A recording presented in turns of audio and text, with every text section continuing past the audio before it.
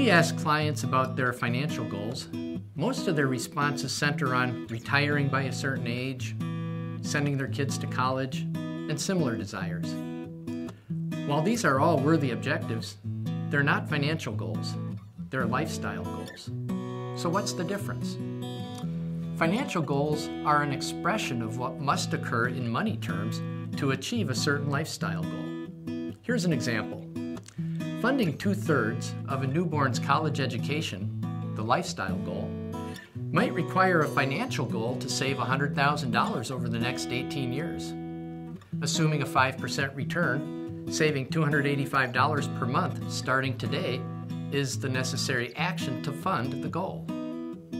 There's an old saying that a dream is a goal without a plan. We're unlikely to achieve a lifestyle goal without setting corresponding financial goals, which in turn guide our actions. Ultimately, actions, not words, stand the best chance of turning dreams into achievements.